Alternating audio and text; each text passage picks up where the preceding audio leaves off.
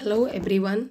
Today I brought a speech for Independence Day. This is for the students of primary classes. I wrote a short and brief speech so that it can be easy for the students of primary classes. Let's start. Good morning everyone. Today is a very special day for us. Do you know why?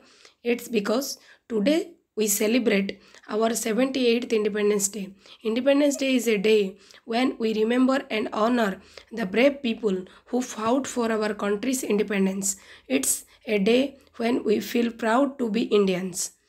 Many years ago, our country was under British rule and they ruled over us near about 300 years. Our ancestors dreamed for a free India.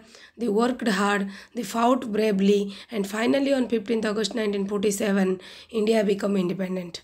This day is not just about freedom from Britishers, but freedom to be who we were, to speak our languages, cultures, and practice our religions and celebrate our diversity.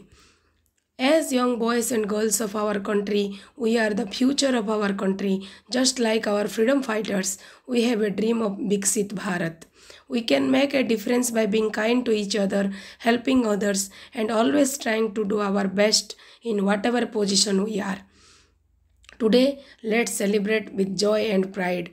Let's remember the sacrifices of the leaders like Mahatma Gandhi, Bhagat Singh, Jawaharlal Nehru, Sardar Patel, etc. Let's thank our soldiers and leaders who work hard to make our country safe and growing.